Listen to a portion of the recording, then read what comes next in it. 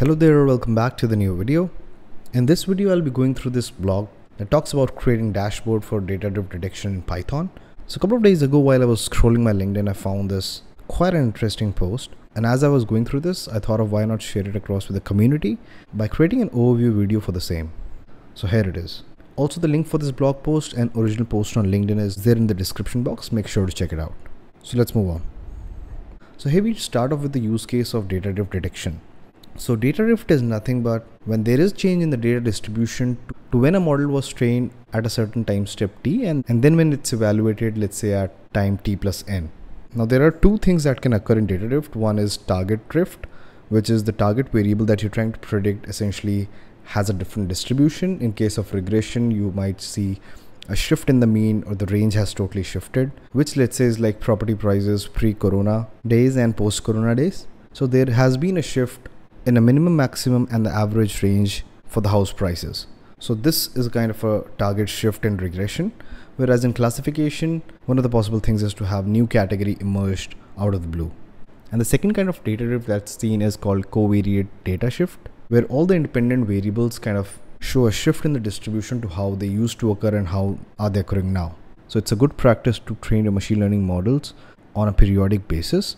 And it's even good to have signals that can trigger when to train and when not to train, because else you can go about training them every day, which might not really be required but would be consuming most of your resources and at the end of the day large amount costing to company. So having a system in place that periodically detects if the data shift has happened or not is a must-have nowadays for companies to save on the cost and also have latest model in the production. So in this blog, the authors have used Evidently, which is a Python package for detecting data drifts and building dashboard in the Jupyter notebooks. But how are you going to share this to your, let's say, managers or to an entire department for that matter?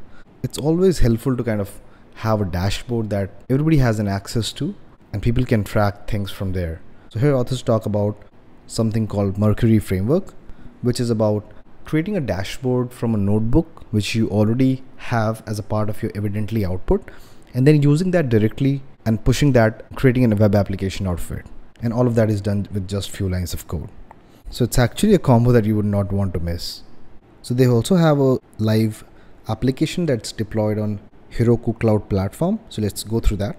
So we have three dashboards that are there to kind of understand what's going on. So let's go through, let's say, housing drift detection, because that's what we talked about as an initial example.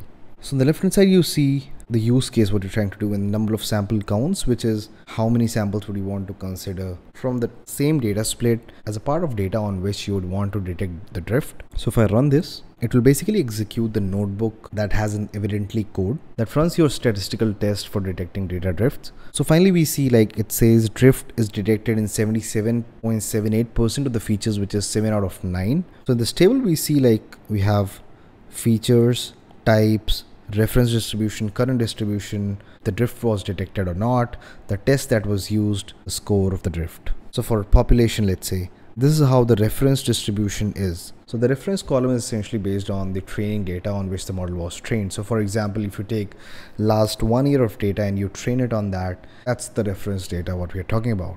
And the current distribution is what we are testing on, which is, let's say, next day of data, next 2 days of data, and so on. So we see both of them have similar distribution. So the data drift column says it's not detected. Then for example, if we see house age, which is this column, we can see like distributions are a little different over here. So the system says it's detected. And similarly for other features as well, we have some idea to what's happening. It also gives you a functionality to download all of this as a PDF report or as an HTML document. Cool. So let's go back. So we have already seen what a data drift is, which is target and covariate kind of are two major categories. Then the question arises what to do after data drift is detected. The simple answer is you would want to train your model again and update that. Now there are many ways how you can actually go about training a model. One could be like scrapping the entire model and training it on new data altogether. The second is appending new data to the older one and then training your model. And the third one could be appending new data to the old data and giving a preference to new data more and scaling the preference down as you go more in the past. So it all depends on the kind of data and the priority on the recency aspect of it. and its implications on the business. So as of now, I haven't really thoroughly gone through the Evidently package and what all algorithms it offers. But as part of this blog, I do understand it gives you implementation of certain popular tests out of the box that can compare two distributions. And some of them being chi-square test, JS divergence, KS test, and so on.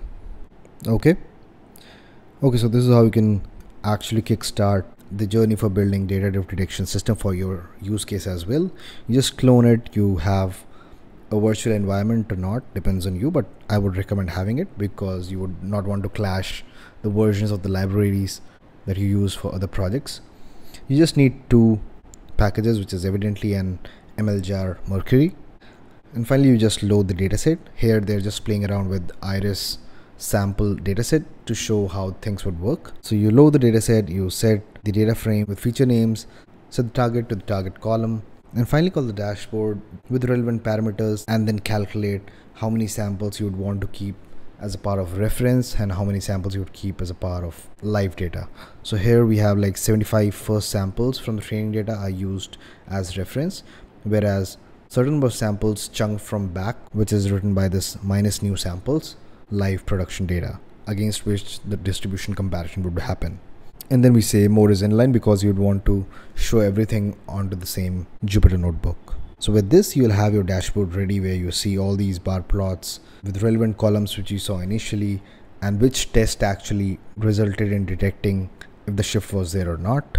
All of that is there presented as a part of this dashboard. So in this, you can also see, like in the dashboard, we have two parameters, which is tabs, which is taking list of two things. One is the data drift tab and the verbosity level, and the second one is cat target drift tab. So since the target variable here is categorical, hence we use the relevant set of drift detection method for that. And also as a part of this, you can see, right, says column underscore mapping equal to none. So this is about if you are not really okay in giving Evidently the power to infer data types on its own, you can here give what all columns are categorical, what all columns are numerical. All of that mapping can be given over here, and accordingly the relevant algorithms would be triggered in terms of detecting the drifts. So great, we have everything now working locally, but what if now I want to show this to my manager or share it across with, let's say, the CTO of the company or to the head of data science for that matter? So definitely they are not going to run it cell by cell and observe these results. One thing you can do is to export the thing from Jupyter Notebook as a part of PDF or Markdown or HTML for that matter and share it across, but again, that's not reusable. So it's always a good practice to make an interactive web application, and why not, if it just take a couple of lines of things for you to write down to convert your existing Jupyter Notebook as a part of the web application. It's a win-win situation for you because you're not going to learn something really difficult that has a different learning curve, and also for your managers in terms of not bothering about running the entire Jupyter Notebook. So this is where we talk about the open source Mercury Framework. So it's just about writing YAML header. This entirely works on you knowing how to write YAML files.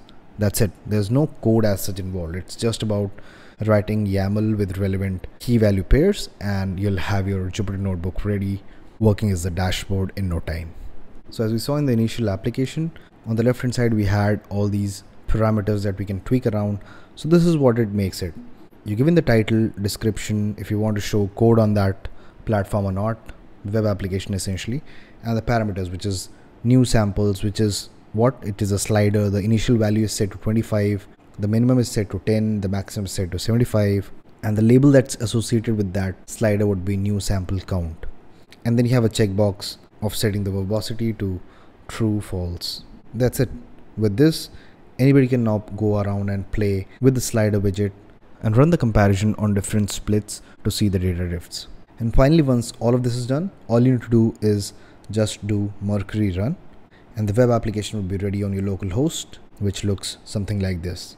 So we have this new samples count, by default value set to 25, minimum 10, maximum 75, verbosity, run and download. Download will give you the report that you can download as a part of HTML or PDF, and clicking on the run button would execute your Jupyter notebooks that there in the background where your Evidently code runs, and the dashboard that's there on the Jupyter notebook is displayed over here.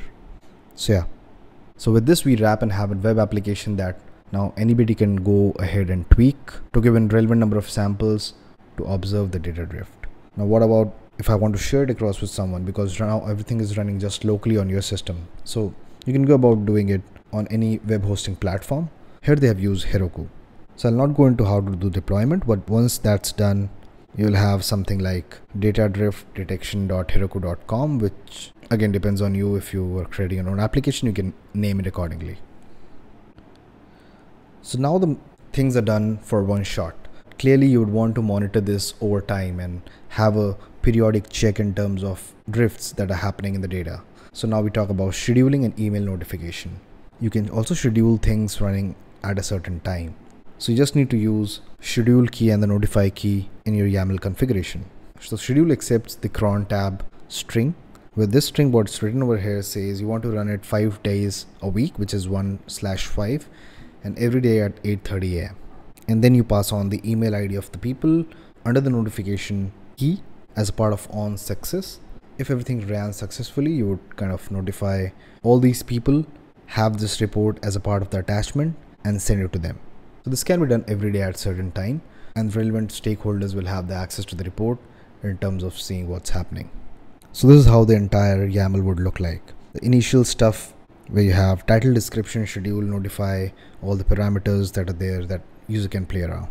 So I would also encourage you to go about checking this documentation for more details around notebook scheduling. There could be other things that you might get interested in. So yeah, that's it for this blog, and it was quite a practical and important use case for any industry, I think, that's working in the data science department, because data drifts are real and they can make your model suffer even though your model performs really good on some days. If you don't track these metrics, you would not know the reason for your model on some bad days. So yeah, if you like such content, make sure to hit that like button and subscribe to the channel, and do share it across with the friends to whosoever is interested in such content. I'll meet you in the next one. Bye bye and take care.